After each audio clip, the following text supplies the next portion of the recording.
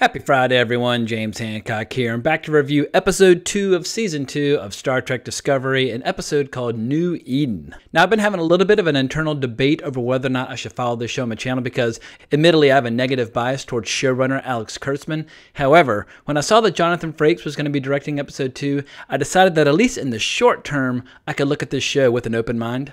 Both as a performer as well as a director, Frakes is a member of the Star Trek elite. But what I really appreciate about him is that in recent years, he's been more than happy to work as a hired gun directing episodes of both the Orville as well as Star Trek Discovery. He's also back in the director's chair for another episode of Discovery later this season. At any rate, it's been a wild week for Star Trek fans with so many people weighing in on what they thought about the season 2 premiere. I never thought I'd be exposed to so many different theories about Spock's incestuous feelings for his adopted sister, but that's where the show decided to go, so now we're stuck with that development forever.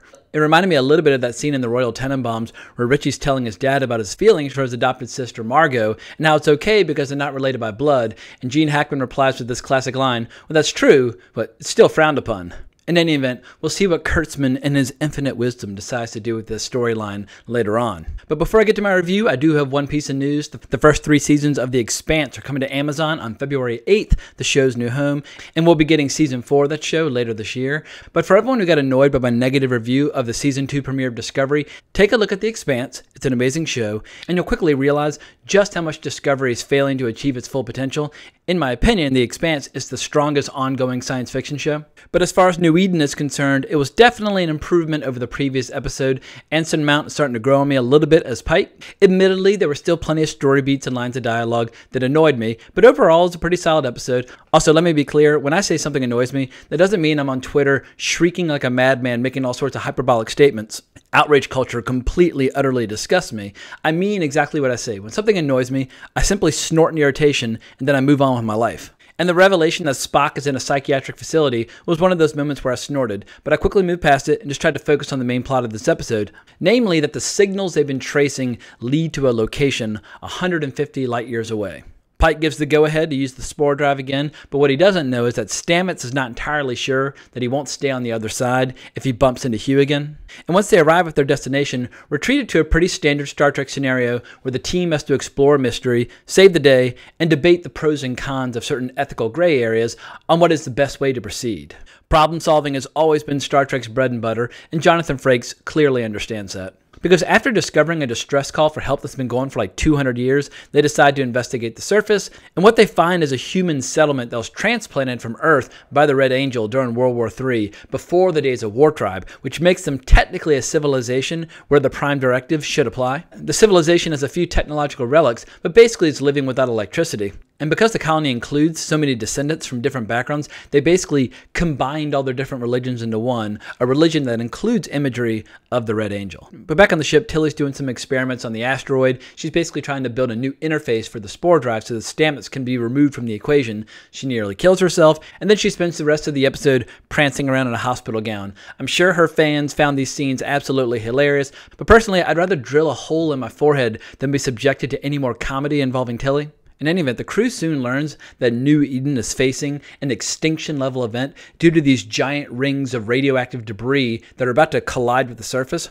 My question, however, is that was this event prompted in response to the Discovery's arrival as a way of testing their mettle, or is this a foregone conclusion that the Red Angel predicted and basically manipulated Discovery into arriving to save the day? The 4th book of The Expanse deals with one of these situations where the planet's basically trying to shrug off what it regards as an invasive species. But either way, using the giant asteroid as a magnet, the Discovery manages to pull the debris away from the planet, save the day, hoorah! Back on the surface, the situation gets totally out of hand due to Jacob, who's a descendant of all the scientists that originally came to the colony hundreds of years ago, and he's basically been waiting for a day to confirm what his ancestors suspected all along, that Earth survived World War III and they're not alone in the universe. Burnham makes a pretty compelling case that Jacob deserves to be told the truth, but Pike wants to maintain their disguise. And Pike and Burnham have some relatively interesting debates this episode about religion versus science. But Pike ends up nearly getting killed by an accidental blast to the chest, but true to her promise, Burnham decides to maintain their disguise, and she tells the locals that she's going to basically pray for deliverance in the church before beaming back to Discovery. Everyone except Jacob is convinced that they've witnessed divine intervention. But once Pike's back on his feet, we get a pretty interesting conversation between Pike and Burnham, where he thanks her for following orders, and she admits finally that she has seen the Red Angel. Furthermore, she makes a really convincing argument that returning to the surface to retrieve this old helmet with footage of the Red Angel would justify breaking the Prime Directive. All ends happily when Pike returns to the surface to confirm Jacob's suspicions. He makes a swap for the helmet, and in exchange, he gives Jacob a fuel cell that will basically resurrect their community. As suspected, the footage does bring Pike face-to-face for the first time with an image of the Red Angel. But as far as what's on the horizon, the teaser showed that Ash Tyler will be returning next episode, as well as a character that appeared to be Georgiou. So in spite of my grievances towards Alex Kurtzman as a storyteller, in particular as a showrunner, for now at least the show continues to have me on the hook. But I have to admit that my interest in the show goes beyond just what's on the screen. Ideally, we should judge the show exclusively on its own merits. However, this weekly rivalry between Star Trek and the Orville is rapidly becoming my favorite spectator sport. And the only thing that can make this competition a little bit more interesting would be if Amazon suddenly decided to give us Season 4 of The Expanse a little bit early. I think at that point my brain would completely explode from oversaturation of science fiction, but at least we still do have that show on the horizon to look forward to. At any rate, that's all I have for now. If you want to talk some sci-fi, Star Trek, or whatever, you can always find me on Twitter at Colbrax, and there's a link down in the description below. But if you enjoyed this video, please consider subscribing to my channel. I would really appreciate it. But I hope everyone has an amazing weekend. I'll be back at y'all in the near future. Can't thank you enough for watching my video, but more importantly, as always, onwards and upwards.